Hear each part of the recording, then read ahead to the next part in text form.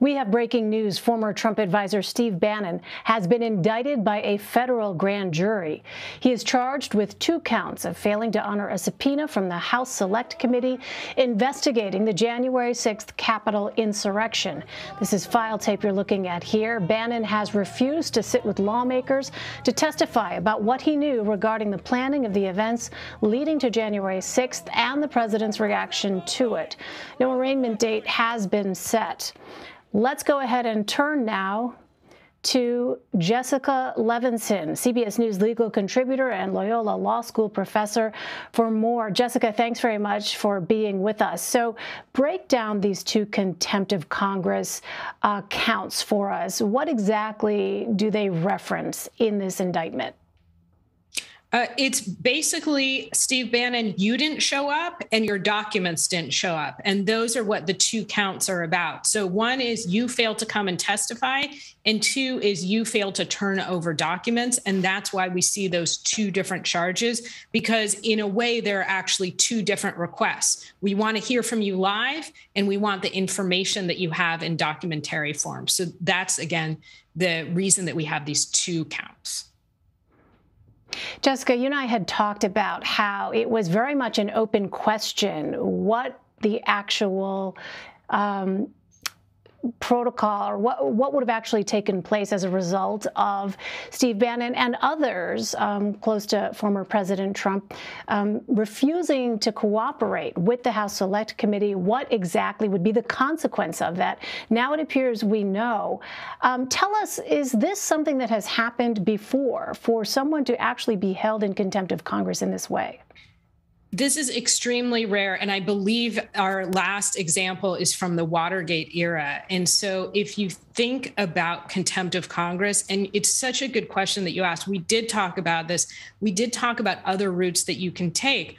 We think to ourselves, why is this so rare? And if we have a moment to kind of zoom out for a second, it's so rare because typically in a congressional investigation, you don't have somebody just say, no, I'm not showing up.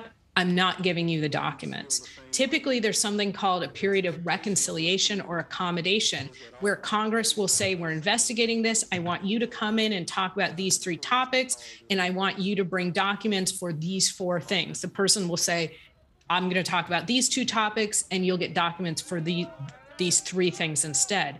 In this case, what we see from the last administration is a number of people just saying, basically, I dare you to. And this started happening when it came to the impeachment inquiries.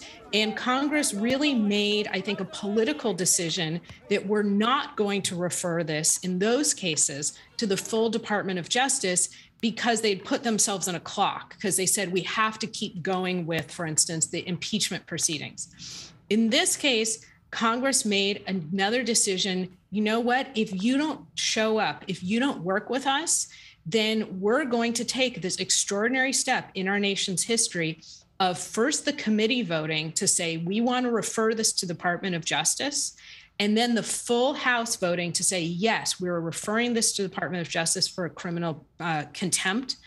And then the Department of Justice, as it probably felt for a lot of people following this, like they really took their time. And now they're taking this fairly, in our nation's history, extraordinary step, not because the law shouldn't be used, but because typically the moment doesn't arise to use it. So as you were speaking, Jessica, I want to let our viewers know our CBS News White House team has asked for any kind of comment or reaction from the White House. An official tells our Weijia Jiang that they will not be commenting on the Bannon indictment. And Jessica, that leads me to Merrick Garland, the Attorney General, and the position he found himself in. Give us some context on the decision to move forward in this way. Was this, as we said, one of several options, perhaps the only option that seemed to make sense given the gravity of what took place on January 6th? I think it is. And if I could actually respond to that no comment, I think the White House is doing something very important in that no comment, which is they're showing that the Department of Justice making this decision to indict is independent of the president. And President Biden, frankly, I think it was maybe now a month ago, said something like, well, I hope they move forward, or kind of gave a thumbs up for an indictment, you really want to show the American people that this is a Department of Justice that believes in the rule of law, that will go based on the facts and whether or not they apply to the law, not based on political pressure from the president. So I'm sure it feels strange for people to not hear from the president, but you do want that real division there. Now, to your question about, was there any choice? I think in this case, well, it took some time because the Department of Justice really did get their ducks in a row, as they should. These things don't move with the speed of a television program, like 23 minutes or 47 minutes. Yes, Steve Bannon was subpoenaed. It was a valid subpoena. There was a good reason for the subpoena. It's not congressional overreach, and he did not work with the committee. That is contempt of Congress. He didn't show up. He didn't give the documents. There is enough to go forward, and that's what Merrick Garland decided. Was he in a difficult situation?